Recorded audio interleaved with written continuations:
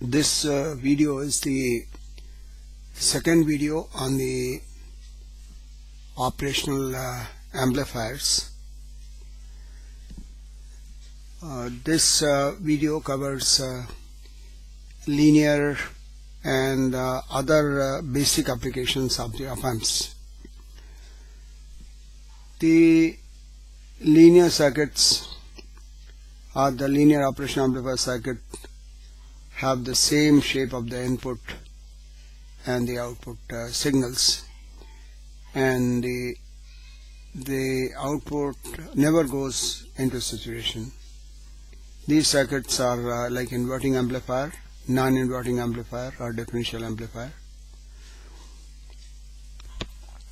Other basic operational amplifier circuits are like logarithmic amplifier, precision rectifier, integrator, etc. To illustrate the analysis of the operational amplifier circuits, we have taken up some simple circuits for analysis so that you can become more competent to solve any new problem on the operational amplifiers. And we have tried to make the presentation as simple as possible so that understanding is not difficult. So the first circuit which is considered here is the circuit of inverting amplifier. This circuit consists of a input resistance R1 and the feedback resistance RF, and input is applied at the inverting input. That's why it's said to be inverting amplifier. And we'll see for this circuit, here the non-inverting input is grounded, and since the non-inverting input is grounded, and due to concept of virtual ground, this point G here will be at the ground potential. When G is at the ground potential, we can write the current I1. I1 current into the amplifier could be written as Vi minus, this is 0, Vi minus 0 over R1 is the current into the resistor R1. Then IF is the current. The direction is shown in this is here. So this IF current could be written as, this is 0 volts, 0 minus V0 over RF IF current. So this simplifies to minus V0 over RF. If you apply KCL at point G, that means current entering the node or leaving the node, they are equal. So I1 is equal to IF. So we can substitute here like Vi upon R1 is equal to minus V0 upon RF, and this gives me the gain of the amplifier. That means this is the gain of the inverting amplifier. Now some more smaller circuits or smaller observations are taken up here. Here one is how do we find input impedance? Input impedance Ri would be Vi over the current Vi over R1. So this comes to be R1. R is the input impedance. And if I replace this RF by R1, then AV turns out the voltage gain would be, from this formula it would be minus 1. So it's like an unity gain amplifier, but it has the phase inversion here. Then another circuit or another say variation here is a negative scalar, where V0 is minus kVi. The output is input volts multiplied by minus k. So this is said to be negative scalar. Now we'll see the other circuit, like second example taken here of a non-inverting amplifier. In the non-inverting amplifier, what we observe here, we apply the input at the non-inverting terminal. RF and R1 are the resistance. This terminal is ground. This point is grounded here. You can again apply the virtual ground concept, and by doing so, what we observe here is that the point G here would be at the potential V2. So when the point G is at V2, that's a virtual ground concept. So we can again write the currents. This is I1, so I1 current would be V2, and this is 0 volts, so V2 upon R1, and IF current would be V0 minus VF, V0 minus V2, and upon RF. And again we apply the KCL here, and if we simplify this relation, we observe that V0 upon V2, that's voltage gain for the non-inverting amplifier is 1 plus RF by R1, terms of RF by R1. And again we have some derived circuits out of this, like a positive scalar, V0 is kV2, and this is one of the most very important circuit that's said to be a voltage follower. That means when R1 is taken as infinite, so like open, and RF is taken as R1 is taken as infinite, so open, and RF is 0 means shorted, and the circuit it becomes a voltage follower. And here the output AV is 1, that means the output is equal to the input, and it is in phase. Now we'll see the third circuit, which we call a differential amplifier. This is very important circuit, and many a times a good number of problems come on these differential amplifiers. We'll see here the differentiator input is applied at both the terminals. V1 and V2 are the corresponding inputs applied at both terminals, and we can again note G would be at potential V2 with the concept of virtual ground. We can find this I1 V1 minus V2 over R1, and you can write equation for V0. V0 would be V2 minus IRF. So V0 equal V2, and substituting for the value of I, and we can just simplify, and we get a relation of this kind.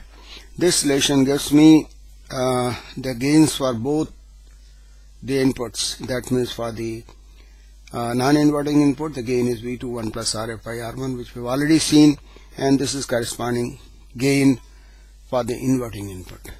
So this is a case of a differential amplifier. Now other simple circuits or basic circuits operation amplifiers which very commonly used are logarithmic amplifier, and we are well aware of that the voltage across the diode and the current through the diode, and they have the logarithmic relationship. And so this relationship IF is equal to IS exponential, this is well known to us. And if this diode is put in the feedback path of the operation amplifier, what we observe here, and this current V in and this current IF through feedback path would be the same. So we can write here V in over R1, this is V in over R, not R1, is equal to IS exponential, this is the diode current. If we substitute this value here, the diode current, and if we simplify it, the relation comes of V0 is equal to minus eta Vt ln Vin over Ris. So what we observe is this is a log function of V0 is a log function of Vin, provided the thermal voltage Vt, R and I are not constants.